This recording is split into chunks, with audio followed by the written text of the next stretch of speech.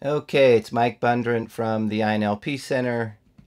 Going to walk you through a quick slideshow called Listening and Problem Solving. In this tutorial, we'll learn the problem great problem solvers have, as well as a simple protocol to overcome the problem.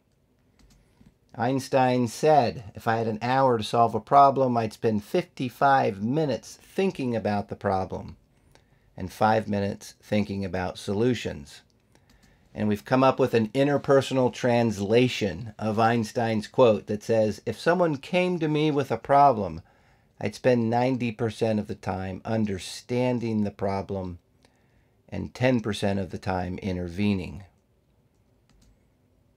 Here's a bit of reality. Whether you're a coach, manager, or person with friends and family, you're surrounded by people and problems. Because in case you haven't noticed, life is difficult. And the only people without problems are dead.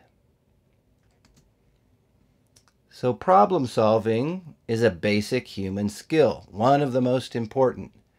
And many of us pride ourselves in doing it quickly. This strength can become a frustrating weakness in the interpersonal realm, where mutual understanding is necessary before proceeding. And I'll add a little bit to this.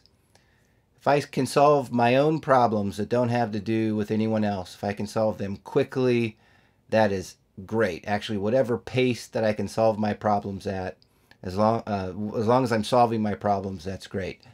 If I'm involved with other people in problem solving, then my own pace is not the only pace that matters. I've got to go based on mutual understanding, and that's a very, very different context. So problem solving is different depending on the context. So the problem solver's interpersonal problem, a common thing that great and quick problem solvers go through, is acting too quickly to solve problems before understanding deeply or allowing the other to feel understood.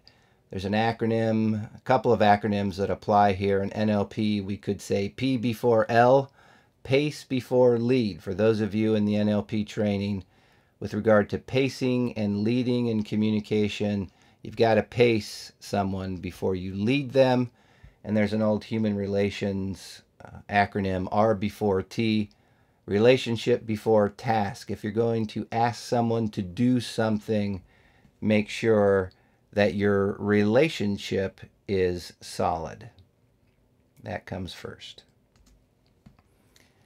And so, for those of us who regularly have this problem, the problem solver's problem, attempting to help others solve problems before they are ready to solve them, officially, the diagnosis is Fixer-itis. It is a clinical matter. If you have Fixer-itis, you've got issues. All right, Fixer-itis can lead to breaks in rapport, solving the wrong problem, shallow solutions, giving a fish instead of teaching to fish, and really mass frustration for everyone. If you come to me with a problem, I quickly get a solution, and before you agree, or before you have the experience that I understand your problem, that I understand you, I'm already offering solutions. You may feel dismissed by me. You certainly wouldn't feel understood. It would break rapport. I could end up, based on a shallow understanding, solving the wrong problem, offering a shallow solution, giving you something to do, giving you some advice without understanding maybe the underlying cause. Where if we understand and work to resolve the underlying cause, that actually could lead to ongoing solutions for you for a long time. And so we don't want to give a fish instead of teaching to fish. Ultimately, I'm frustrated because you're not listening to my solution. You're frustrated because you don't feel understood. Fixer-itis. So here's the protocol for overcoming fixer-itis. When someone presents a problem to you, an issue, a situation, first access the right mindset, or in NLP we would say state. You need a resource state. Use an information gathering model. Super important here, and I'll explain why. And then facilitate solutions only after the other agrees that you understand. And we'll talk about that as well. So the first step, which mindset do you need when someone's presenting a problem to you? Bearing in mind M. Scott Peck's quote, you cannot truly listen to anyone and do anything else at the same time. That kind of puts it in context. So what do you need? Focus, patience, curiosity, confidence. Which state do you need? What's your resource for listening skills to put you in that place where you're gathering information, paying attention, watching, listening, without feeling compelled to jump on a problem-solving protocol? First, you're focusing on understanding.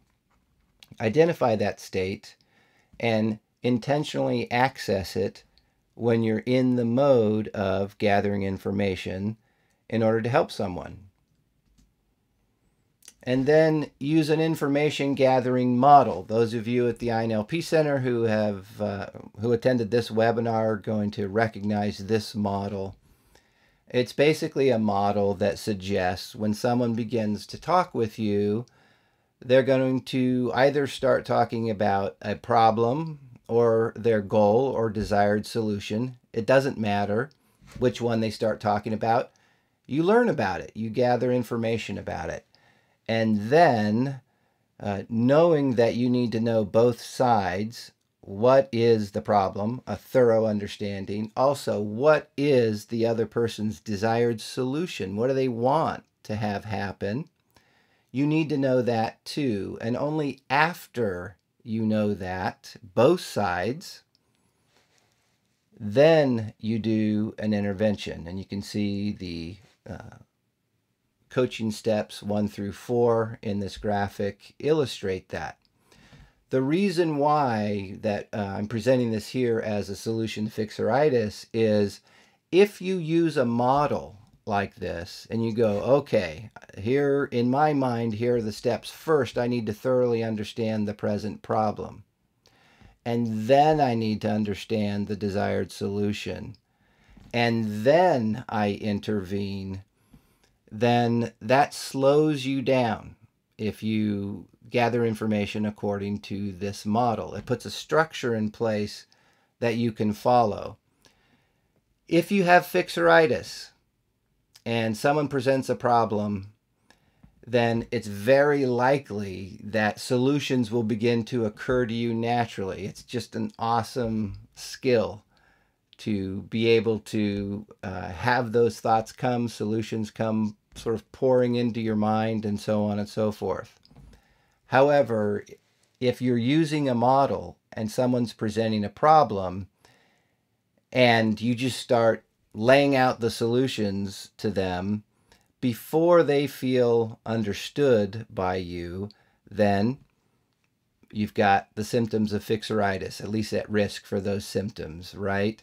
So if you're using this model, they start presenting the problem, you start thinking of solutions, and then you go, okay, well, before I start laying out solutions, I need to understand the other person's desired solution.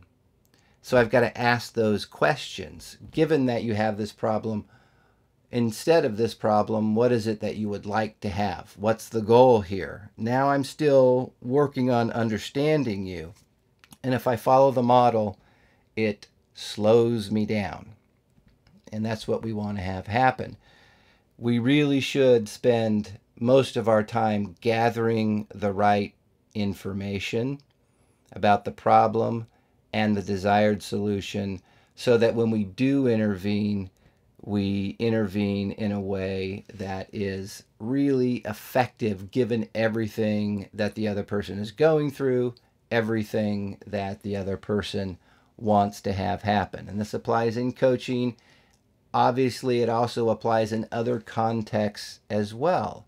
When friends and families, co-workers, employees are presenting problems to you, then if you have a model in mind, doesn't have to be this one, but if you have a model in mind that regulates your responses according to an effective protocol, then you're more likely to be disciplined in your communication. And that's the importance of an information gathering model. And a couple of answers to the question of when do you stop gathering information and intervene. Answer 1, when you understand both the problem and the desired solution, and the other agrees you do. So again, we're in the interpersonal communication realm, where you can't go faster than the other person can. They won't keep up with you. Rapport will be broken, and all those other symptoms we talked about of Fixer-itis are going to appear. And so what we've got to do is keep on pace with the other person and get their acknowledgement that we understand. And that's, we can talk about what that involves. It could involve just simply saying, okay, so let me see if I've got this right. Let me see if I understand the problem. Here's my understanding. And then ask, do I get it? What am I missing? And when the other person says, yeah, you got it, that's it exactly, then you can move on to either gathering more information or intervening. But you've got to have the other person's agreement. The best way to get the other person's agreement is simply to check your understanding. And when you check your understanding and they agree, you've got a green light to move to the next step in the process. If they don't feel you've understood, then they're going to clarify, which is great. And the answer number 2 to this question is never stop gathering information. Always keep your eyes and ears open. So when you are implementing a solution, you are still seeking to learn more about the problem, to learn more about the desired solution. You're seeking to understand whether what you're doing is working or not. So you never turn your eyes and ears off as you go through the process of intervening or implementing solution. You're always gathering information. And that's step 3. And I just said what this slide says. Never stop gathering information about the problem and desired solution when you intervene, whether using a technique or any other method of facilitating change. Keep an open mind and open eyes and ears for new information.